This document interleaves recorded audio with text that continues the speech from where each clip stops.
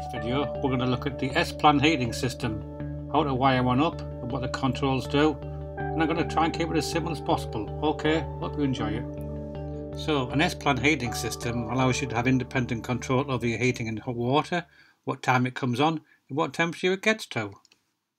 To enable us to have heating and hot water when we want it, we just have a series of switches to control that. Now these switches either switch something on or off, they ask a question, or they open or close. Let's have a look at each individual component. So right at the very beginning of the chain we have the power supply, which is generally a fuse spur with the 3 amp fuse in it. It's only 3 amps because there's no large loads. We're not using electricity to heat the water, it's only for switching. It's powering the clock, it's powering the motor in the valve, and the motor in the pump, and various electrical components in the boiler. So that's all it's for. So we can isolate from here, switch on or off. So that's where it starts. It starts with the power. Next we have the programmer, and all that has to do is it time for the hot water heating to be switched on? That's all it does. Next in the chain we have the thermostats, and we have 2 of these on an S-Plan system.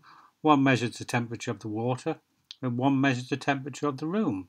So that's what their job is. In the chain we have the 2-pot valves, and again we have 2 of these, one for hot water, one for heating, and these control the flow of the actual hot water around the system through the pipework to your heating and hot water. And right at the very end of the chain we have the boiler and pump. Obviously the boiler heats the water, the pump drives the water through the pipework to your radiators, to your hot water, and that's the switching to actually make this happen. All these various elements, all they're there for is to switch this boiler on or off.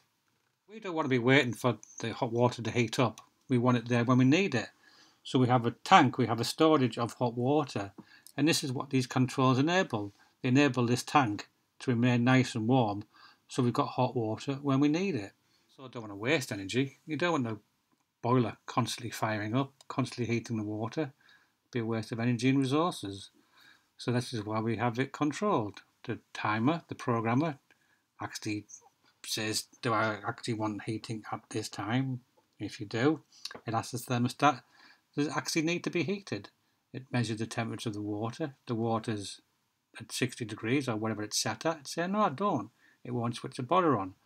But if the temperature in the tank drops, it'll switch it on and heat the tank up until it reaches 60. Then it'll switch the supply back off again. So you've constantly got a supply of hot water in your tank, and it's there when you need it. The central heating, you want good control over that. There's no point heating your house if there's nobody there. So this is what your programmer does. You set it to what time you want it to come on. In this case it's between 7 and 10 in the morning and 4:30 and 10 at night. If it's between that time, it'll send a signal to the thermostat and ask the thermostat what temperature is it. And if the thermostat says, well, it's at 22, well that's fine, that's what I want. It won't ask the boiler to come on. But if the temperature in the room drops, the thermostat will kick in, send a signal onto the 2-pot valve and the boiler, and ask for the heating to be switched on, and that'll circulate heat through the central heating system, through your radiators, and warm the room up. And once the room reaches a setting on the thermostat, it'll say, right, I'm satisfied now, and it'll switch off the boiler. So there you go, you've got good control of your heating, and you're not wasting any money unnecessarily. So let's have a look at the wiring of an S-Plan. It's nothing to worry about really. People do get concerned, thinking it's too complex, but when you strip it down, it's really very, very simple. So this is just the live connections. I've left the neutrals and CPCs off just for clarity, but they'll be in a further drawing later down the line because obviously they're very important. So 1 starts up at the MCB in the fuse board. That's where the power comes into the fuse spur, and this all is just is there to isolate the system, switch power on and off to the system, and it also fuses it down to 3 amps because nothing uses a large amount of current. So it doesn't need to be a big supply. 3 amps will be fine for the heating system. So from the fuse spur, we follow the power. That goes to the programmer, and the programmer just sits there and waits for commands. Do you want the hot water to come on? Is it time to come on? Or is the heating time to come on? If it is, all it does, closes the switch and sends on the signal. So in the case of the hot water, do you want the hot water on? Yes, I do. It'll send the feed to the tank thermostat. The tank thermostat will go, is it 60 degrees or not? If it's colder, it says I need heating up, so it'll send the feed on to the two-port valve. The two-port valve will have the motor. This motor will rotate, and as the motor turns round, press the little micro switch which joins the permanent live feed in the two-port valve to the switch feed, and this switch feed goes off to the boiler and pump and energizes it. So let's go through that again with the heating. We have the live in. Do we want heating? Yes, we do. Is it cold enough for the heating to come on? Yes, it is. So the signal goes on. The live goes to the motor, switches the motor at the two-port valve on. The motor spins round. A little button on the motor then nudges in this micro switch and makes this connection here from the permanent live coming into the two-port valve and the switch connection out to the boiler and pump, and the connection is made. So that's what it is. It's as simple as that. That is the wiring for the S-Plan system. Look at the actual two-port valve. Two-port valve has a cable. Within that cable it's got 5 conductors, and each conductor is a colour, and each conductor's got a particular job. This is always hardwired in. You don't wire this two-port valve yourself. This comes with connections already made, so you know that the particular colours do a particular function. The function of the brown wire, remember, this is what connects to the feed from the thermostat. So if the thermostat is calling for heat, it sends a signal down this brown wire, and all this brown wire does is energise the motor. With the neutral, the motor can then turn round. So the motor turns round, a little lug on the motor which pushes in this micro switch, and it connects 2 cables together. One of the cables is the grey cable. The grey cable coming into the two-port valve is just permanently live. There's no switching on that. That is just a permanent live feed that comes into the motor. So the grey cable is permanently live.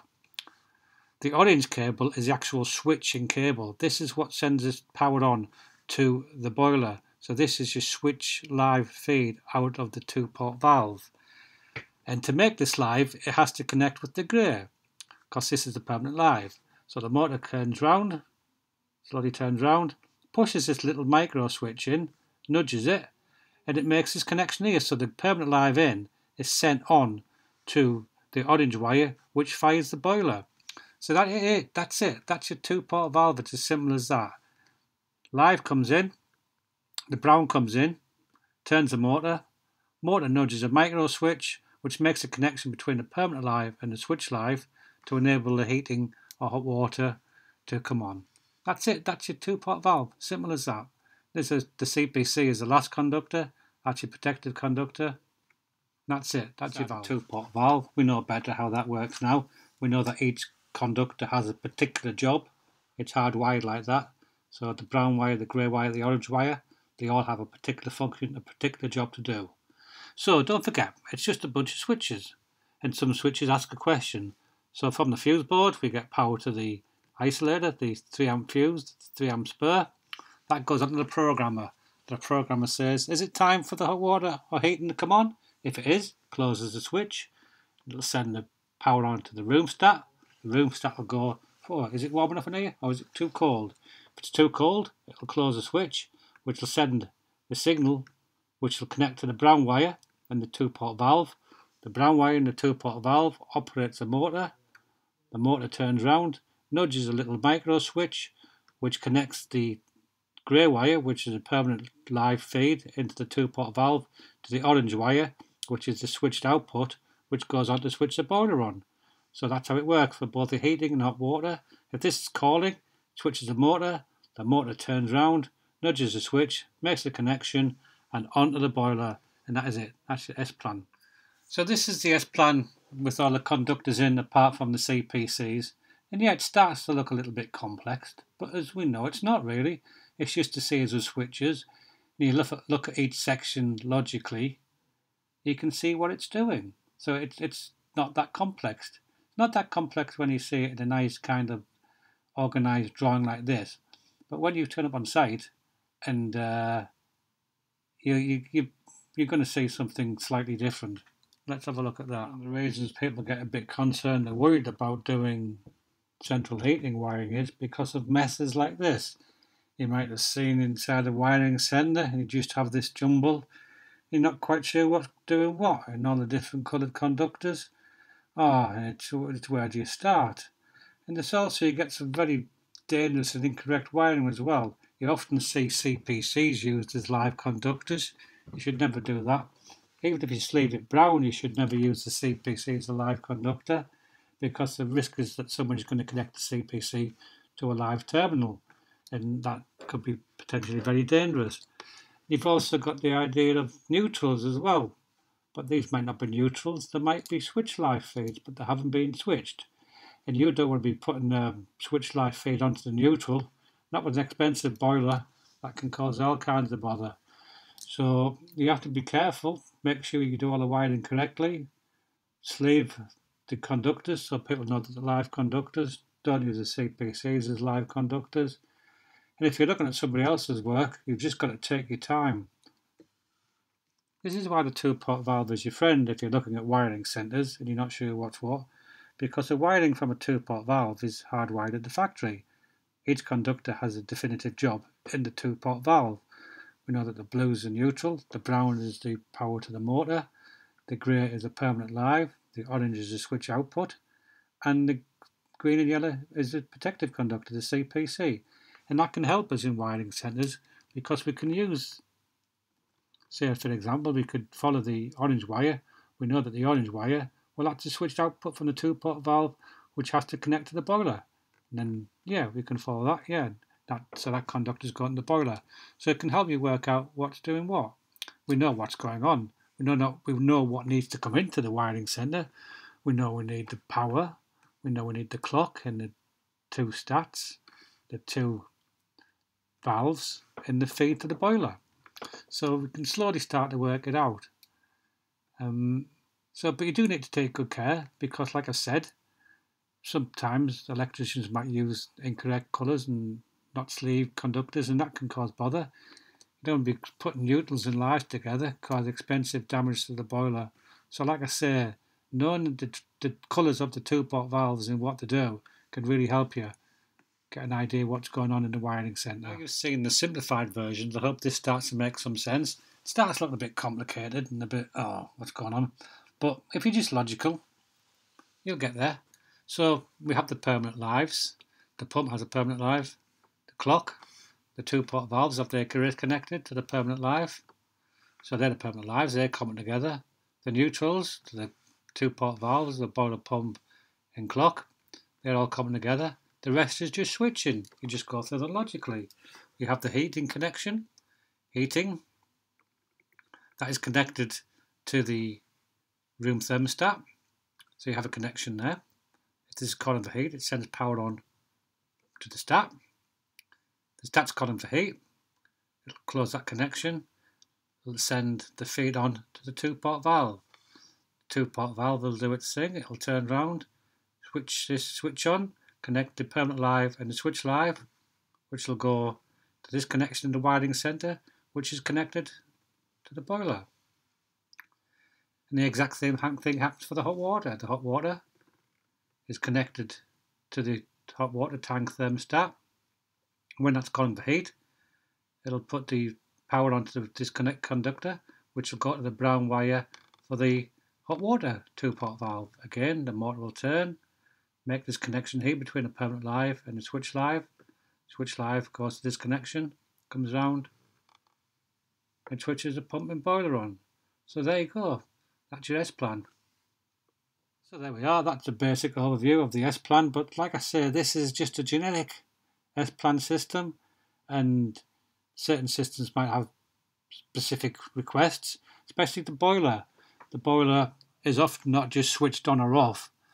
You have different feeds to the boiler. You'll have a permanent live and a switch live. That's because boilers also like to have the pump running after the boiler is switched off. The reason for that is it's called pump overrun, and the pump keeps on going after the boiler is switched off to get rid of the heat from the boiler. So you've always got to look at the instructions for your boiler and see how the final connection to that boiler is. So that's your generic S-plan. I hope you found it useful, and thanks for watching.